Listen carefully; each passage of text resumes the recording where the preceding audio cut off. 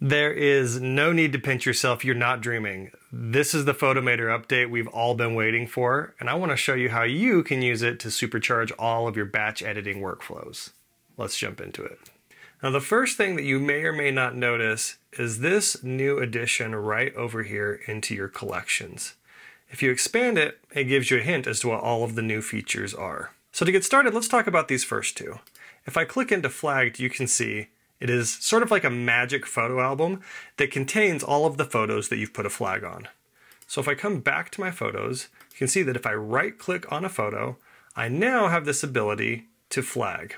The really great thing though is that I have these keyboard shortcuts, Z, X, and U, to really quickly go through and flag, reject, or unflag photos.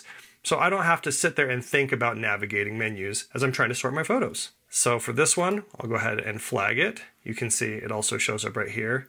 This one I can also flag or unflag. And then if I select this and press X, you can see that it goes into this rejected album. Now, you can think of a lot of reasons why you might want to flag a photo in a batch of photos, but most consistently, I think, people use rejected for the same thing, which is, for whatever reason, this photo's no good, it just needs to go. So what I like to do is go through my photos after a big photo shoot, pick the ones where the subject maybe isn't framed particularly well, maybe pick the ones where the exposure's a little off, and then what I can do is hit X to reject them, come over to my rejected album, and I can either hit Select All in the edit menu, or just Command A, and then right click to either delete all photos. I'm going to use the keyboard shortcut, and there we go. Now, this is something that if you're taking one or two photos at a time, it may be not a big deal, but if you're photographing, I don't know, kids or families, things like that, it can be really helpful to go through and just get all of those where people have their eyes closed and things like that, all in one pass. For those that are curious, the flagged album works exactly the same way, except for maybe there's a correction you want to make with these flagged photos, in which case you can come in here and you can use the edit tools to batch edit them and then unflag them once you're finished with whatever it is you're doing. Now, the other cool feature, and I run into this all the time, is trying to determine which photos are actually the hero photos that you want to use as a result of your photo session. And that's where these star ratings come in. Similar to flagged and rejected, these are just magic albums that automatically pull in the photos that you've been working with as you give them star ratings.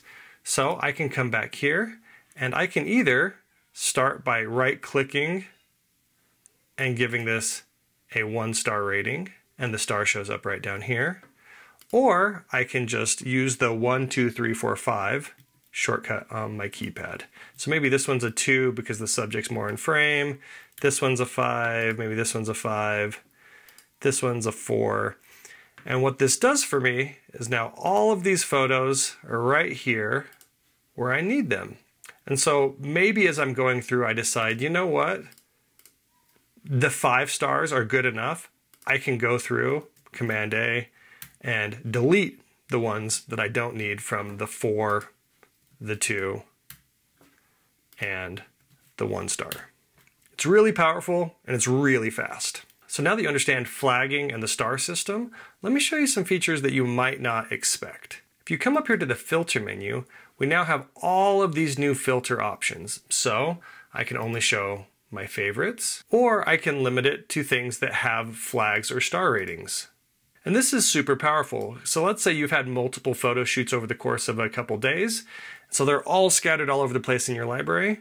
Coming in here and just quickly filtering everything down just to the 5 stars. Great way to do it. Or let's say you want just the 5 stars, but the ones that you have flagged. So I'm going to go ahead and select this one so that I can flag it really quick. And now, over the course of multiple days, multiple photo shoots, whatever, I can get just the ones with the star rating, just the ones with the flag, or even though just the ones that I've edited and are raw. You can really get some powerful narrowed down filters using these new filter search options, coupled with the rating and flags. So before you go, let's just show you a couple other small features that might have slipped through the cracks if you weren't paying close attention. Up here in the View menu, I've got this new metadata option where I can choose what shows up on these individual items in my file browser. So maybe I don't want the file type, and you can see the raw suddenly disappears from all of these. Or maybe I don't want to show the star rating. The one interesting one though is that I can actually turn off compact star rating, and so now I actually get my full star rating system right here. So maybe you're not a keyboard shortcut person. This is a great way to make this mouse accessible version of the feature show up right on the tiles here in your photo browser. The other thing that is really awesome, and this is something that we kind of got used to in the Apple Photos app. All right, editor me here. I'm about to misspeak. These are not new features, they just moved to the new location to be more consistent with the new features. Let's go back in. Is this new one right here, where I have access to all of these new media types.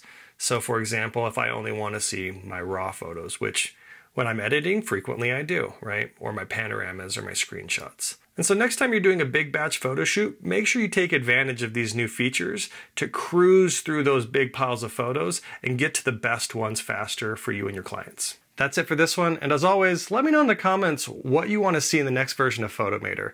We already got our request of more raw formats and now flagging, filtering, and stars, but let me know what you want to see next. Okay, we'll catch you in the next one.